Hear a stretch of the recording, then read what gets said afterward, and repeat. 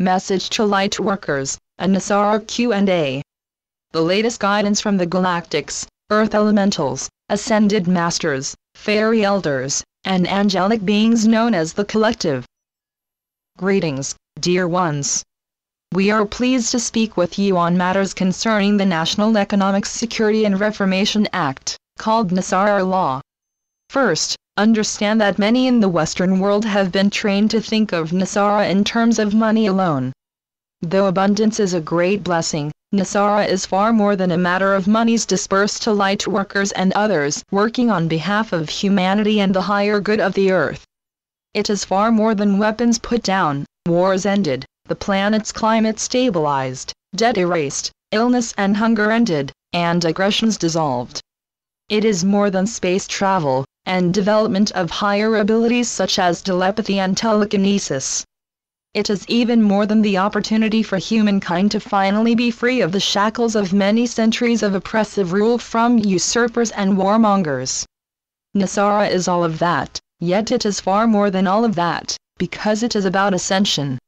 NESARA is about divine government, not because that is the cure to all ills, but because that is humanity's way of finally permitting the freedoms, the sovereignty of all beings, to fully occur on this planet. It is a powerfully conscious step forward into fifth-dimensional living. This plan first began in the United States, with Saint Germain's original vision of a new Atlantis being rooted in that continent. The forms created there would then spread throughout the world, as more and more countries saw what was possible for a free society, and as increasing levels of light spread throughout human consciousness.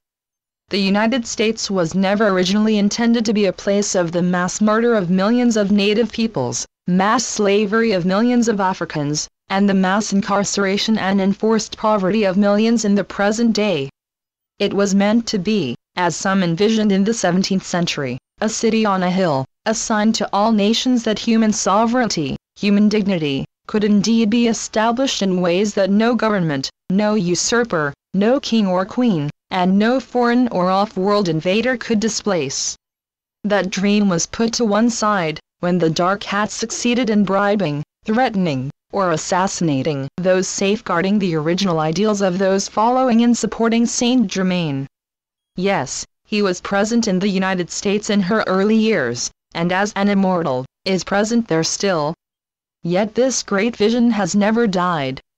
It comes to fruition through the precepts and provisions of NESARA, created by a group of highly conscious Congress members and one young state senator from Illinois, Barack Obama, approved by Congress, and signed into law by the then president under duress in 2000. NESARA was to be announced the morning of September 11, 2001, and you have witnessed the great lengths that the lost ones, the powerful families, went to ensure that NESARA did not get announced that day. The wheels are turning powerfully to get NESARA enacted, but one of its greatest delays has been created by lightworker investment in one of the most devious schemes ever created by the Dark Hats, known as the dinar/dong/Zimbabwe currency trade-in, or currency reval. We see many questions coming to our writer concerning NESARA and this very dark scheme. The information below seeks to inform and to encourage all to not only divest from this false currency reval/GCR scheme, but to understand that though great sums of money will indeed flow for communities and individuals after NESARA's enactment, that law represents far more than mere money. It is first and foremost a spiritual undertaking, Earth's people actively declaring their sovereignty above all other claims upon them. This is unprecedented for a third-dimensional planet. It requires great vigilance, and some bravery on your parts. But you are fully able, and we are by your side, at every moment. Here is the question and answer form that our writer has created, with our answers, Q&A on NESARA Law and the GCR/reval. Question: who are the White Knights, and what do they do? The collective. The White Knights comprise 20 million sovereign militia forces working here on Earth, to support Earth's ascension and complete liberation from usurper control. They are the Earth-based portion of the Ashtar Command, answering to Captain Ashtar and Lord Admiral Sananda Kumara. The majority come from Earth, and the rest from elsewhere in the universe, though most of these are able to take on the appearance of any Earth human. The White Knights work solely within the office of the Christ. In this context, Christ is not used as a modifier for Yeshua's name, but to indicate crystalline or light body higher consciousness.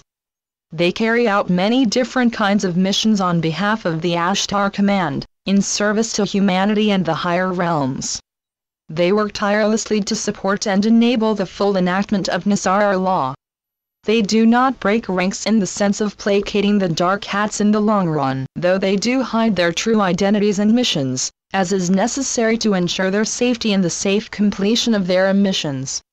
There are also numerous white hats in government, media, education, medicine, and many other fields. The white hats are not white knights. White hats are simply persons of high ethical standard, conscience, and compassion, who are evolving and wish to support the evolvement and ascension of Earth and her people, whether they would describe their work in those terms or not. Question: where did the whole currency reval/GCR idea come from? The Collective. The White Knights have reported that the Dinar Dong Zimbabwe scheme was created by Hillary Clinton, current leader of the Bush-Clinton family crime syndicate, and former U.S. Senator Phil Gramm and his wife Wendy, in 2004. This is a very dark scheme, intentionally created as a way to encourage lightworkers to invest in a currency scheme, in part so that they would view NESARA, there is no GSARA, purely in terms of money. Most lightworkers are unaware that the money invested in those currencies was used to create hedge funds that in turn have funded black operations, covert military attacks, all over the planet. These actions have killed millions of innocent people, and injured, traumatized, and left homeless millions more. They occur mainly in countries where the cabal are stealing oil, running drug dealing and human trafficking operations, or wanting to monopolize access to the stargates, among other schemes. These are the places where they are highly motivated to keep the local population in fear and chaos, such as the Middle East. They have also been trying to start World War III in countries such as Syria for quite some time. Millions have purchased dinars, dongs, or Zimbabwe's, believing the false channelings on numerous disinformation websites, which stated that those currencies could be traded in, once NESARA was enacted, and that those holding those currencies would then become millionaires. Yet in so doing, they not only disqualify themselves from NESARA funds once the law is announced, as this is a very dark scheme, they are also endangering their very lives. Question: how is that? If someone is holding these currencies, what's the worst thing that can happen? The Collective. Those currencies have been marked both ethically and physically, so that when lightworkers come forward to trade in their dinars, dongs, or Zimbabwe's, after a false reval announcement, they can be spotted immediately, arrested, and detained, and if this scheme is fulfilled, killed. Though disinformation agents represent dark interests, mixing truth with fear-based lies to keep lightworkers confused in thought and energy, White Knights have confirmed that one well-known reporter was correct when he stated in a November 2016 post that a source in one of the families that owns the Federal Reserve Board had told him that all fund blockages we are experiencing in the USA are due to the Bush, Clinton and Rothschilds and Rockefeller crime families. We were told that they issued a firm threat that the entire family would be killed if anyone who releases or receives any of the RV, redemption bonds, or currency exchange funds. Of course, it is understandable that many would initially fall for this scheme. They are used to believing any channeling they read on the internet to be authoritative and trustworthy, though unfortunately, many are not. Many are also exhausted from years of financial struggle. Others have dreams of engaging in humanitarian projects that will help to heal the planet and humanity. But understand that all currencies will be equal to one another after NESARA is fully enacted. And that NESARA will be a fifth-dimensional moment, not an elevated or revised third-dimensional moment. This is what so many have yet to grasp, because they do not dare allow themselves to envision that far and that high. Knowing this, and knowing mass dependency on published material, Even that which is highly questionable, the dark hats have disseminated information through even well-intentioned websites and channelers, catching both them and all who invest in this scheme in a very dark place. Those holding these currencies unwittingly belong to a dark etheric matrix that is draining them of their life force. We very powerfully encourage all holding these currencies to immediately trade them in, or to burn them. There will be plentiful abundance once NESARA is announced. Do not cut yourselves off from that very high and joyful moment, by investing financially and energetically in this very low moment. Question. What is the conflict between NESARA and the currency reval scheme? Why can't I do both? The collective. Those who are holding the dinars, dongs, or Zimbabwes, will not only be denied NESARA funds. As we have noted elsewhere, holding on to those currencies also holds them etherically in a very dark energy matrix that is spending some of their life force to support dark operations around the world. That, and not the financial aspect, is the worst part of the scam, and it is why all white knights have been powerfully encouraging people to either immediately trade in these currencies, or to burn them. Some believe that yes, perhaps this currency scheme was from the dark at one point, but it's since then been brought into the light, because the cabal don't want people to have wasted their investment. Such rationalizations are simply an extension of the old system of fraud and deceit. They are the opposite of NESARA, as these ideas are still fear and scarcity based. This is the old system made a bit new, that the Dark Hats have been pushing for in negotiations with the Ashtar Command and Intergalactic Councils, a continuation of the old system in which they still have power and control, with a few concessions made to the slave and wage slave classes. It holds no light, and human consciousness is moving very quickly beyond such. The tendency for many is to cling fearfully to what they have already bought into, as they are fearful of taking on new information. This is not a painful truth, just a surprising one, given the scale of disinformation and lies that have been disseminated. But this refusal to accept that they have been scammed is actually holding back the enactment of NESARA. That is how much human belief systems and human actions mold and create the circumstances you live in. Question. I'm a newbie to NESARA and GESARA. If NESARA cancels all credit debt, mortgages, car loan debt, etc., how old does a debt have to be in order for it to be dissolved? Also, don't you think there will be a lot of sadness and confusion for the people who have worked hard all their life to get out of debt? Then NESARA comes along and doesn't benefit the people who were loyal and paid their bills. I think there will be a lot of upset people.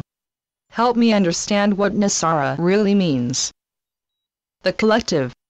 Thank you for these excellent questions, dear one. First, GESARA cannot exist, except under a one-world government, and you are not going toward that notion, you are going away from it, into complete human freedom and sovereignty. Second, it matters not whether a debt is 10 minutes old or 90 years old, the banks and credit institutions will be all dissolved under NESARA, and so will the entire system of debt as you know it, and replaced by a fair and equality-based system of precious metals-backed currencies. Only personal loans, money borrowed from a friend or family member, for example, will need to be repaid. Regarding those who worked hard and paid their bills, that was their choice, to engage in and support the current financial system. That was their individual path and experience. Another's path, and another's choices, have nothing to do with anyone else's path. Most have followed the current system because they have no idea that any other system could be created. They have lived numerous earth lives under a dark and heavy matrix that has steadily informed them that debt slavery is the only existing reality, and that they endanger their lives or quality of life by not obeying it. There is a far higher perspective from which to view human life, rather than the perspective that others do not deserve, because I have worked harder than them. All benefit from NESARA, if they are in the light, or choose to come into the light. And NESARA is far more than money and debts dissolved. As we note above, it is about human sovereignty, and the move as a planet into fifth-dimensional consciousness.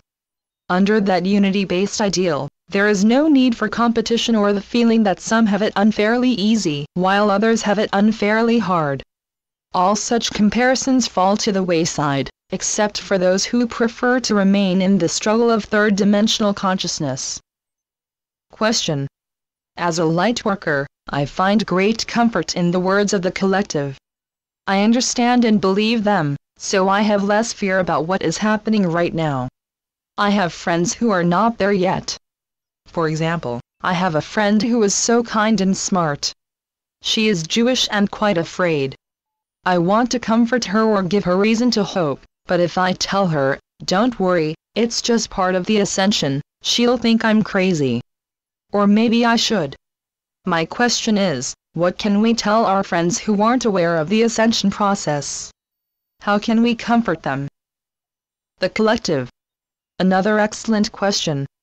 We would say that telling someone something can be helpful, but is in no way as effective, powerful, or impressive a statement as simply allowing them to see how joyfully you yourself are living your life. If you are at peace, if you know that all is well, even given the current apparent turbulence in world events, if you yourself are radiating the joy of not only NESARA but of fifth-dimensional life, then others cannot help but notice. They will then ask to know how it is that you are so self-assured, so fulfilled, so aware of abundance, and constantly thankful for it, including the fact that all on the planet is moving steadily toward greater joy and peace. You might forward one of our channeling emails to friends from time to time, if you feel they are open to such. But in general, sending light from your heart to theirs, and simply telling them inwardly, "All is well," is a beautiful gift. That, and the gift of your own joyful, generous, kind, and loving presence. This is what you yourself value. And so, merely share it with others, as much as you can, and as much as they are willing to accept. Question. And how can NESARA exist, without GESARA? NESARA only applies to the USA, and there are people around the world who have invested in these currencies, hundreds of millions of people. I heard that the White Hats decided not to dismiss and disclose to the public that it was just a scam. The collective. Another excellent question. NESARA exists without GESARA for the above stated reason. There is to be no one world government, in the sense that all are under dark hat control. A cooperating body of nations is not the same as this. NESARA does indeed apply first to the United States. But once enacted there, its precepts and provisions will be modified to suit every nation and every culture, so that all peoples throughout the world have more than enough abundance and the human rights and freedoms that fifth-dimensional living requires. Many are waking up now to the fact that the currency reval scheme belongs to the dark agenda, though it has been cloaked in terms that lightworkers are highly susceptible to. Belonging to this scheme connects one ethically to the violence and bloodshed occurring in many places around the planet. This is not only an ethically dark connection, but an utterly unnecessary one, as NESARA will bless with great abundance all who are not supporting such schemes.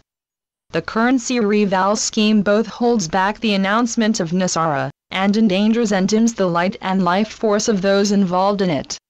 There are no white knights who support this scheme, and numerous light workers are now awakening to the truth of what is behind it. Those white hats who are able to speak of the dangers of the scheme will continue to do so.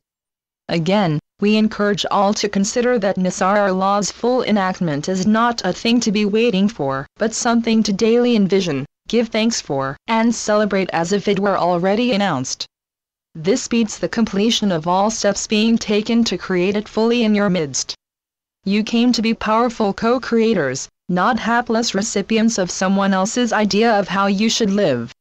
NESARA is about just that sort of empowerment. Behold it fully, and live it fully, brave ones. You are no one's followers, and no one's slaves. We are with you, always. Channeled by Caroline Oceana Ryan. CarolineOceanaRyan.com